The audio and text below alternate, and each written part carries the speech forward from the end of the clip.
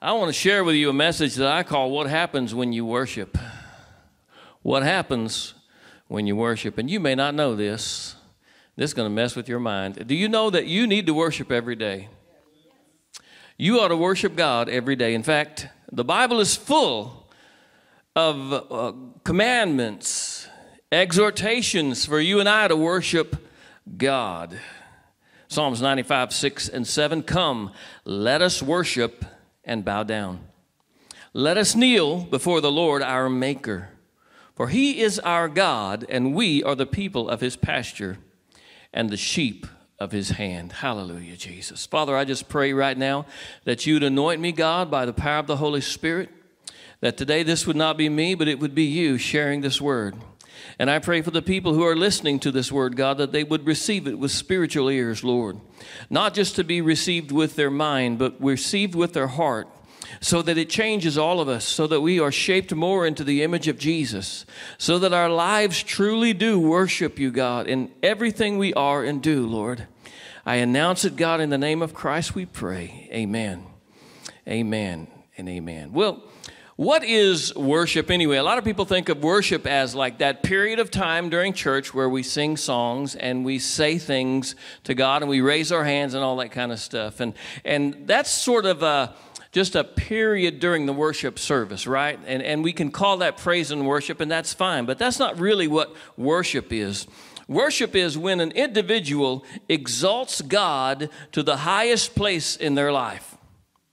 And you do that by acknowledging who he is and what he has done. When you exalt God to the highest place in your life. Listen, life is right when God is in his proper place in your life. Let me say that again. Life is right. I'm not saying the world is right. I'm not saying your situations are all perfect. I'm saying life is right between you and God and the way you handle everything else when you've got God in his proper place in your life. And what is God's proper place? He's on the throne. I'm on my knees. He is the shepherd, I am the sheep. He is the king, I am his servant. He is the leader, I am the follower. Are you hearing me today? Amen.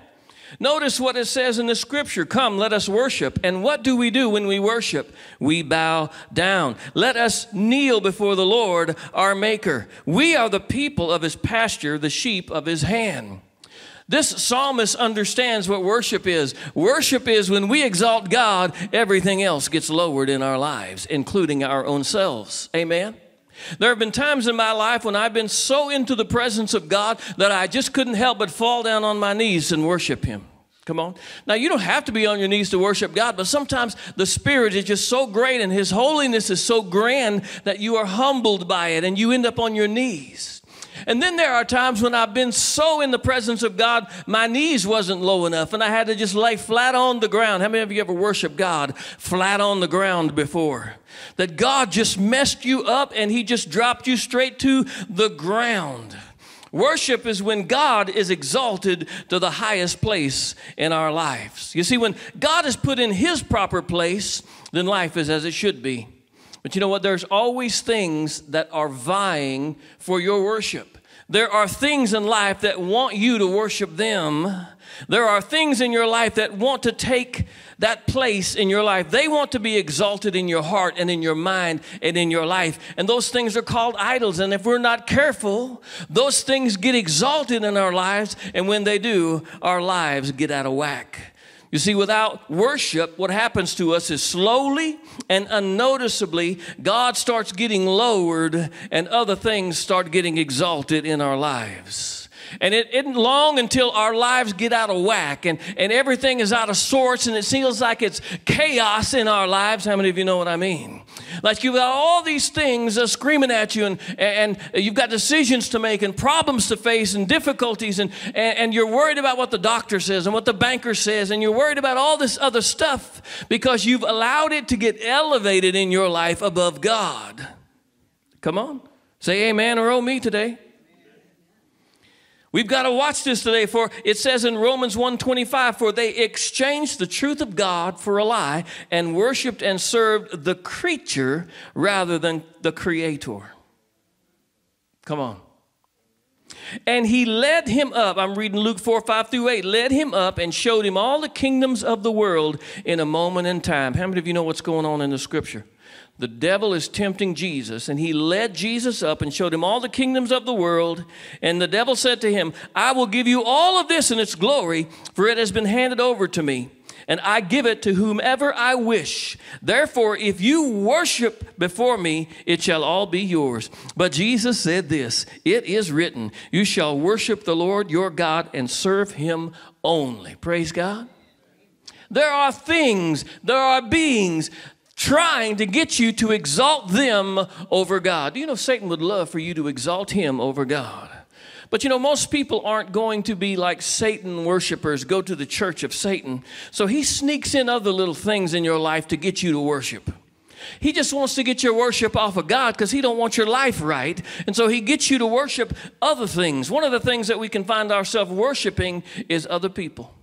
Now you're thinking, I don't worship other people. But listen, when you live to please others, when you live for the approval of what other people say, you're exalting them in your life.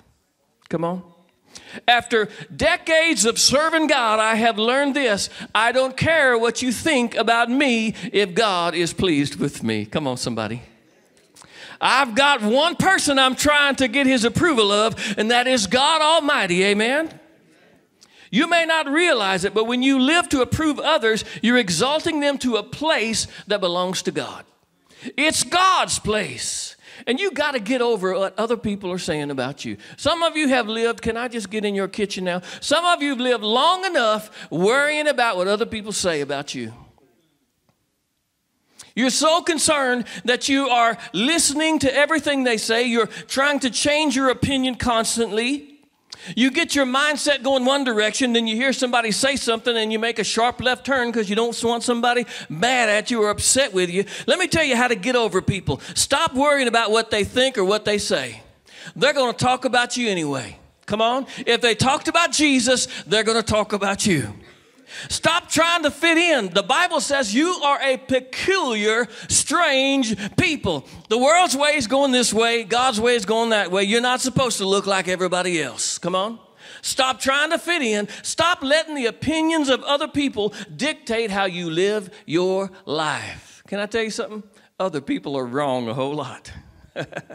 Yeah, other people told me what I should do and who I should marry. There are people told me and Kathy we wouldn't make it. It's just not going to work out. And May 3rd, we had our 38th anniversary. Because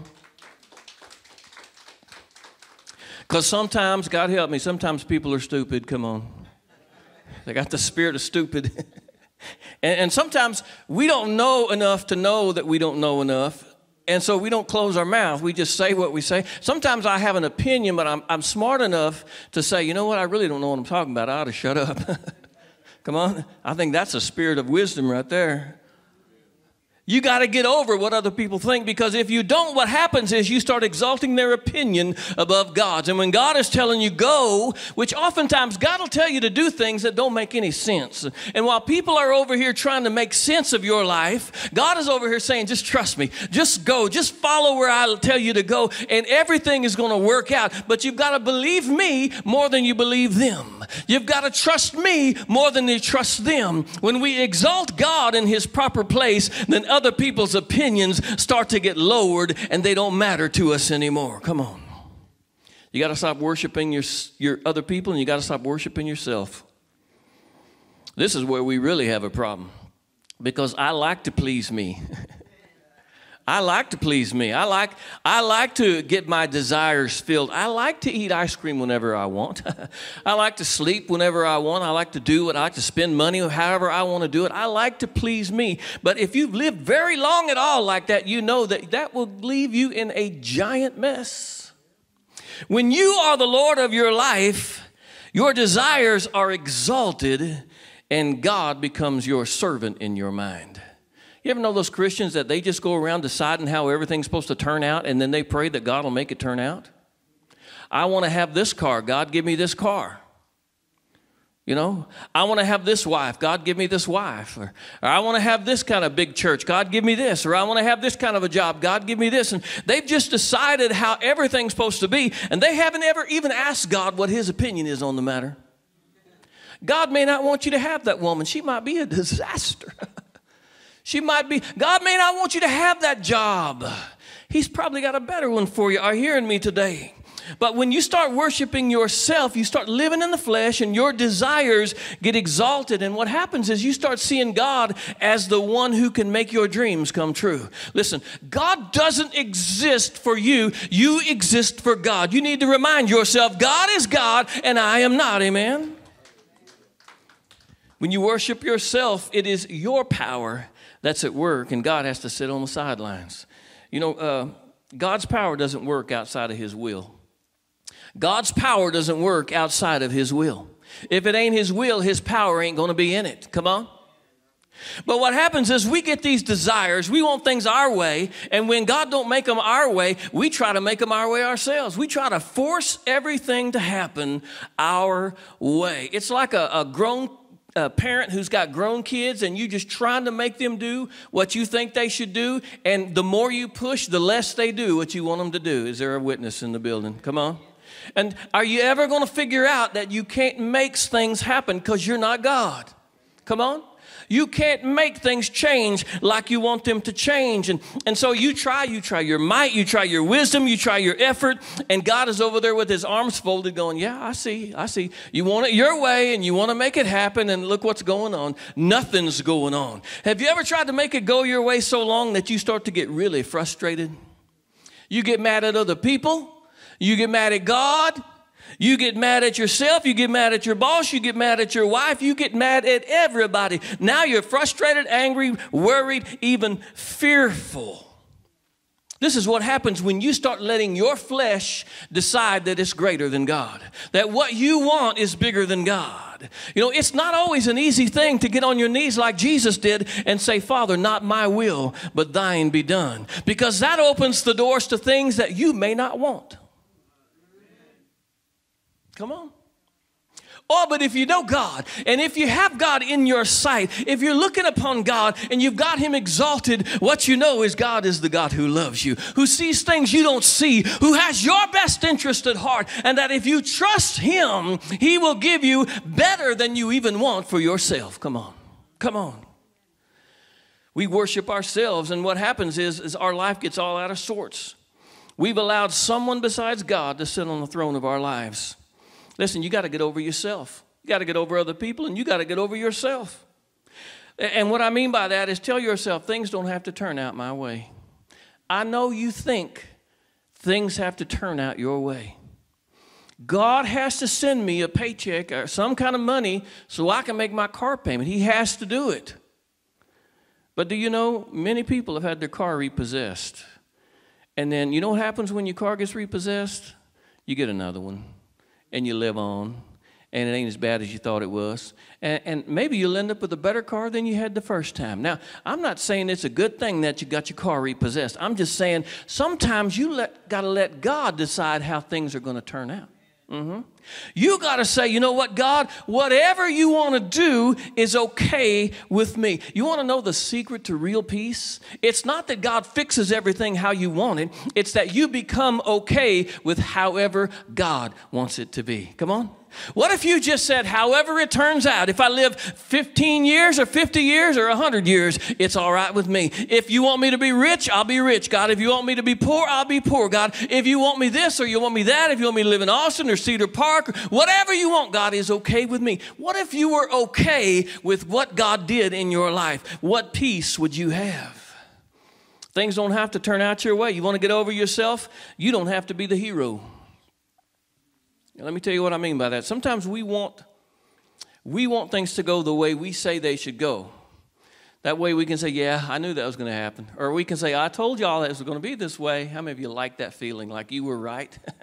I told y'all that guy was going to be the president. I told y'all this was going to happen. We like that. And sometimes we want to be the hero. And, you know, I remember one time I was just kind of conversing with God, and I said to the Lord, if you just if you just give me money, I would bless people. You know me, God. I don't even have a lot of money now, and I still bless people with money. And I know y'all do too. And you ever thought to yourself, man, God, if you just give me millions of dollars, people could just come to me and I would just bless people. I'd buy this one a car and I'd take care of that one's business. I'd do that. And you know what God said to me? He said, that's because you want to be the hero. You want them to look to you as their provider.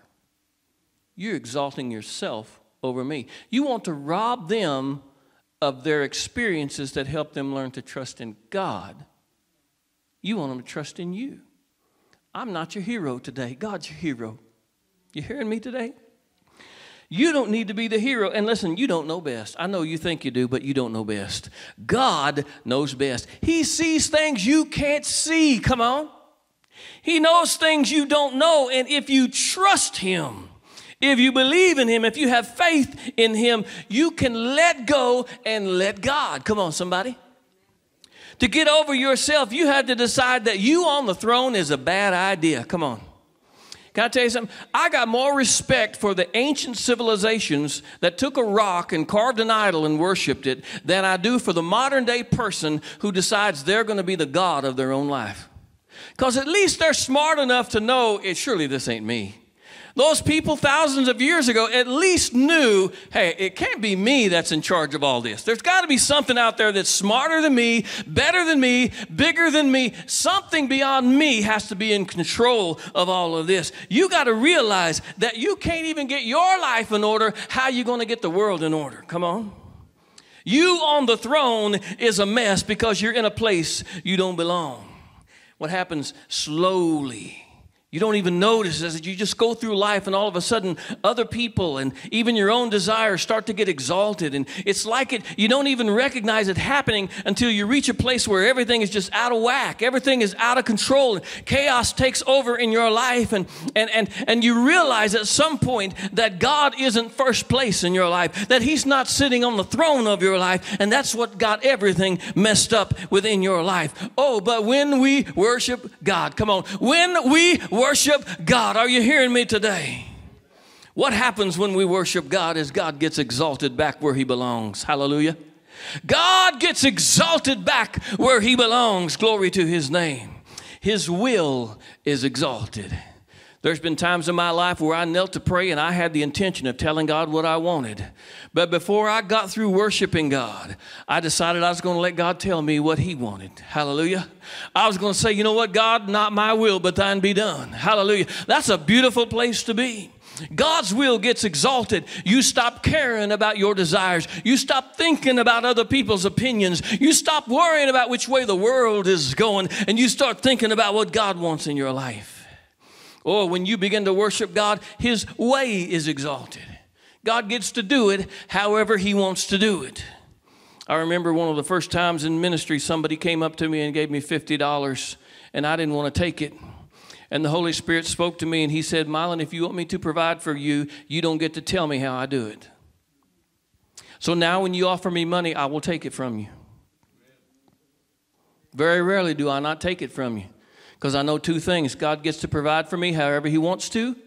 And number two, when you give, you're blessed. Amen. I don't want to rob you of a blessing. Come on. Hallelujah.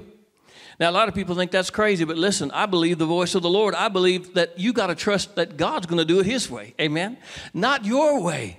Oh, well, God, I'd like for it to happen like this. I'd like for it to turn out this way, and I want you to get there this way. And boy, we have our own opinion and our own mind, but if we just let go and know that God's ways are above your ways, and His thoughts are above your thoughts, and He sees things you don't see, and if you just worship Him and get in His presence, you'd say, God, just do it however you want to do it. Do it whenever you want to do it. God, I'm going to let you be in control.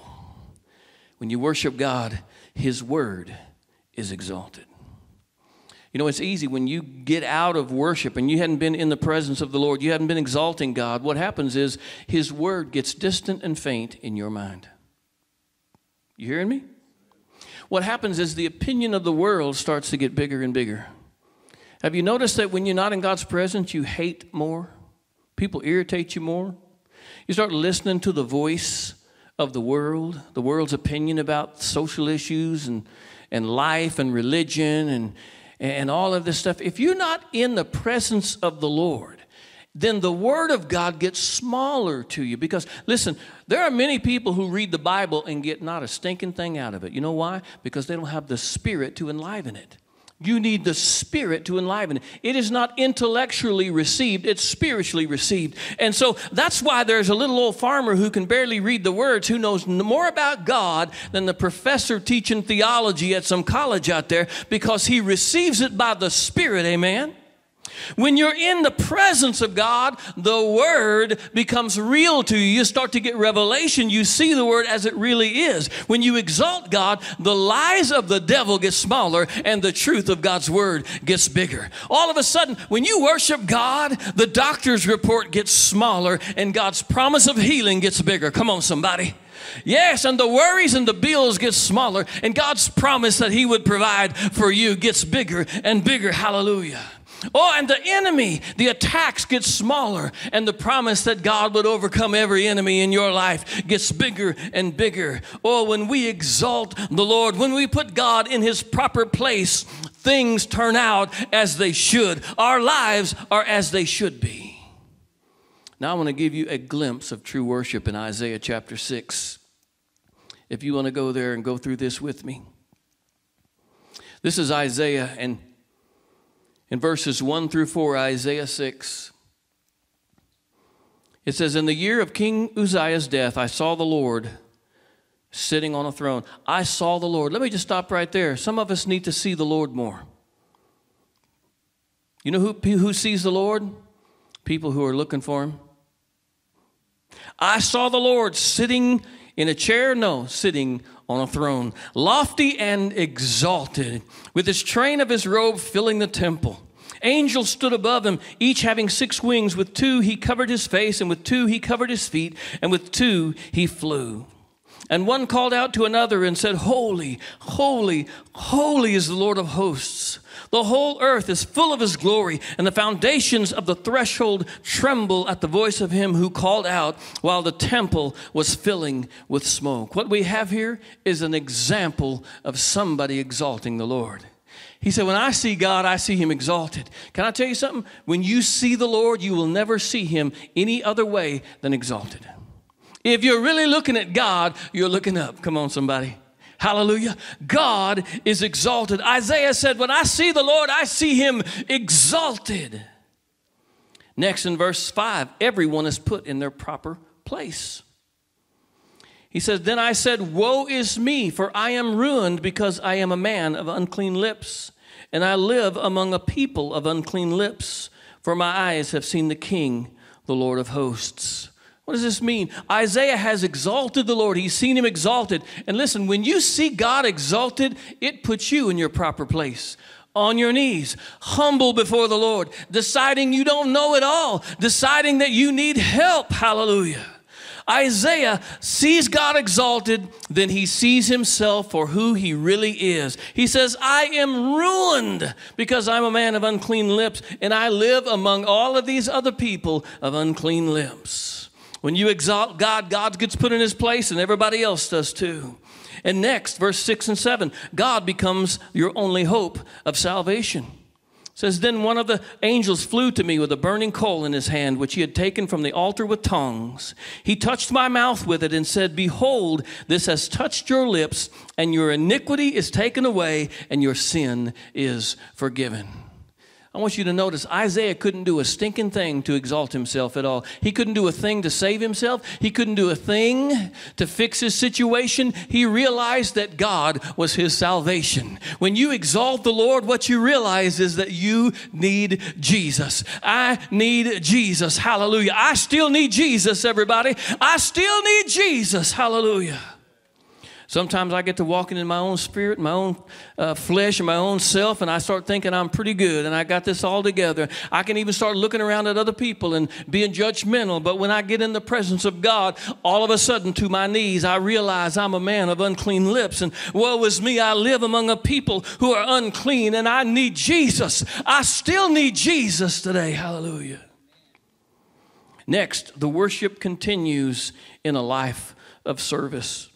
Verse 8, then I heard the voice of the Lord saying, whom shall I send, and who will go for us? Then said I, here am I, send me.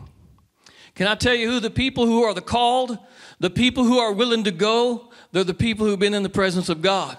They're the people who have worshiped God so much that he's the only one on the throne and everything else has fallen short, and they're willing to say, God, whatever price I got to pay, wherever I got to go, whatever I got to do, God, I'm going to do it. Send me.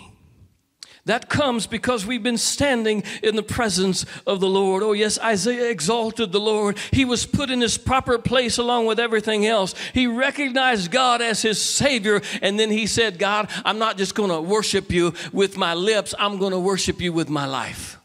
I'm going to head out into the world and I'm going to do what you say. Worship doesn't end when the church service ends. Worship doesn't end when the music doesn't end. Worship doesn't end because there's more to come. Worship is more than a song. Worship is more than words. Worship is obedience. Can you say the Lord? Praise the Lord today. Worship is I will obey the Lord. You need to worship God every day. You and I need to worship God every day. What does that mean today?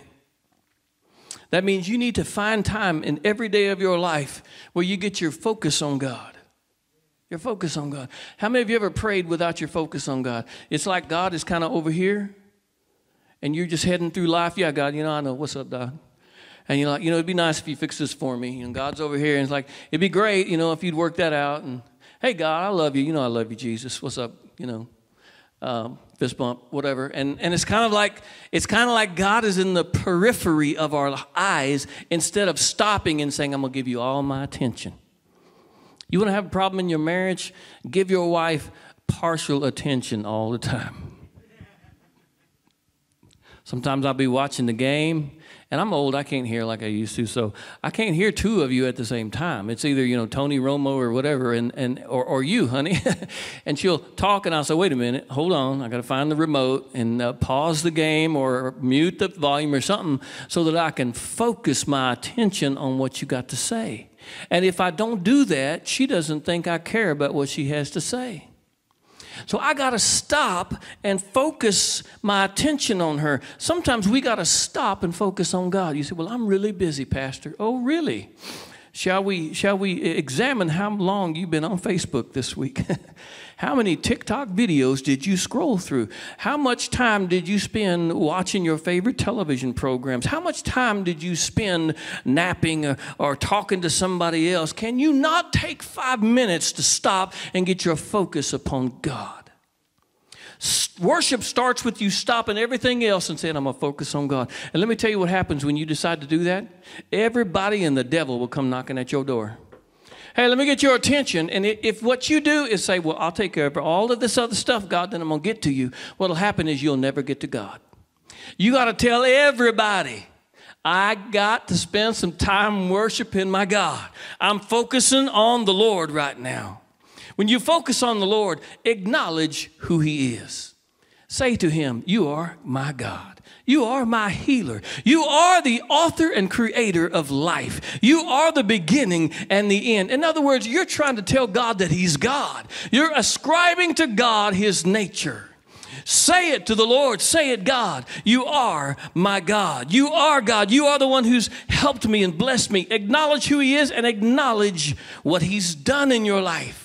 Oh, you saved me. You delivered me. You healed my body. Many times I've been broke, God, but you came through. Many times I've been without, but you fed me. Lord, I've never been without a roof over my head or a meal in my stomach, God. I've never had to do without, God, because you've always taken care of me. Acknowledge who he is and what he's done, and he starts to get bigger and bigger in your vision and higher and more clear in your sight. Are you seeing what I'm telling you today? Are you getting this today? When you exalt God, he gets bigger in your heart.